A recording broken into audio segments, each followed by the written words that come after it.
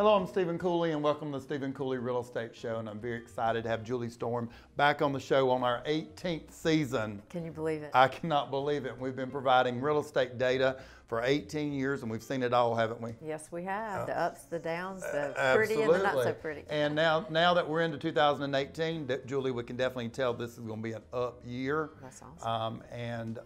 It's a great year to sell your home and also to buy real estate. Interest rates being so low, rent continues to go up, and so a lot of people are paying anywhere from $1,000 to $2,000 a month rent.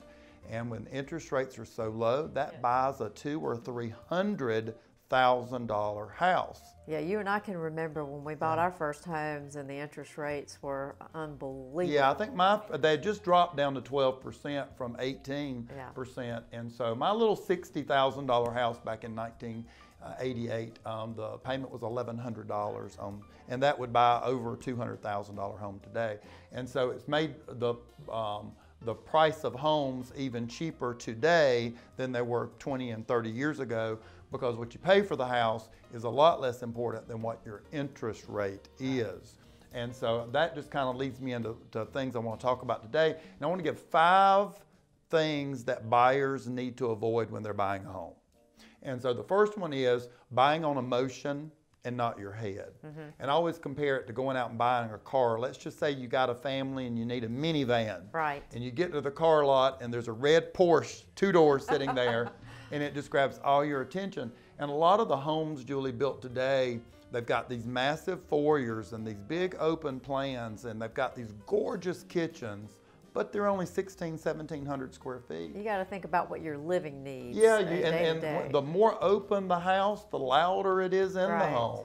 And so a lot of these homes that are new today, they're small, but they look really fancy, like the red Porsche. Right. So the best solution to that is come up with a list of requirements: number of bedrooms, square footage, number of rec space. Do you work from home and need an office? How many people eat at the dinner table? How many people eat at your breakfast table? And then write those requirements down, keep them with you, and give them to your realtor, who's a buyer's agent, and tell the realtor, keep me focused on the fact that I need 4 bedrooms and every child needs their own bathroom. Right. And then we'll keep you on track with that. The number 2 thing is forgetting that there's another emotional party involved.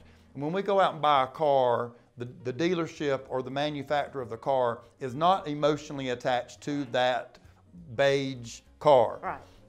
The seller is emotionally attached to this home. They've got memories there. It's been a wealth builder for them.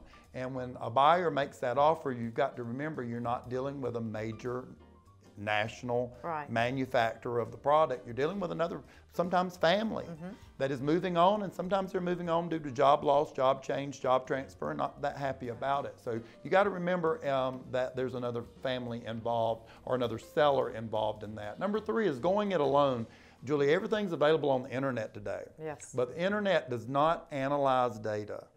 And the internet does not tell you where a highway's going in or what school districts you may prefer based on the child that you have and whatever sports or other things that are important to that child. It doesn't tell you what the future is for a neighborhood or a city or an area. It only is just data. Right. And so you really need to hire a buyer's agent. We've got great buyer's agents on my team that cover all of our market, but doing it alone on the internet is not a good thing. Oh, it's a good source to Right. use. Right. It's a good way to kind of get an idea of what maybe you want, but you definitely need guidance when you're in this process, because I mean, it's such a big decision. Absolutely. This is somewhere you're going to live. Absolutely. You're gonna, every day. So I mean, I bought a vacation home a few years ago, and I used a realtor in that area.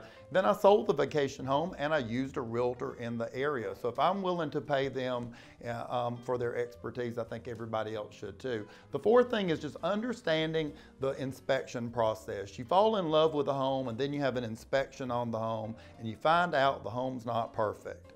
And you've just got to get used to that. Just like when you go on a date, you find out the person's not perfect, the home's not perfect too.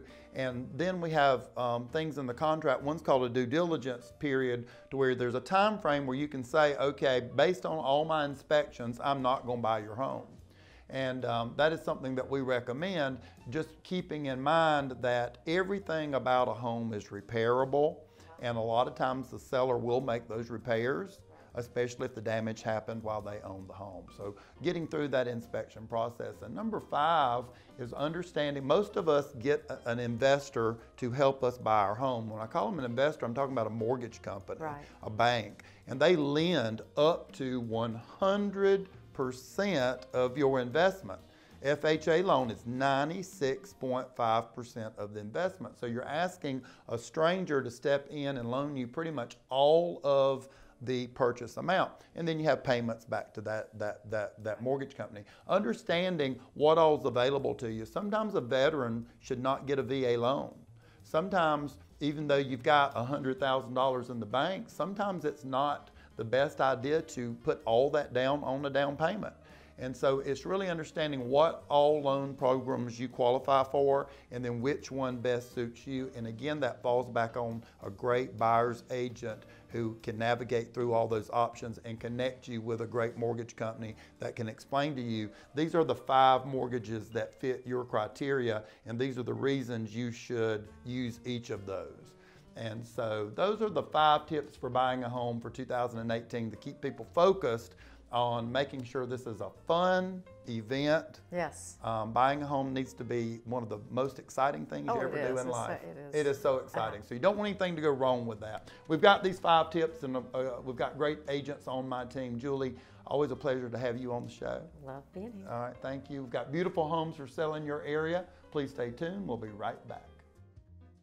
I hope you've enjoyed watching the Stephen Cooley Real Estate Show. If you're interested in advertising your business on the program, please give us a call at 803-326-2777.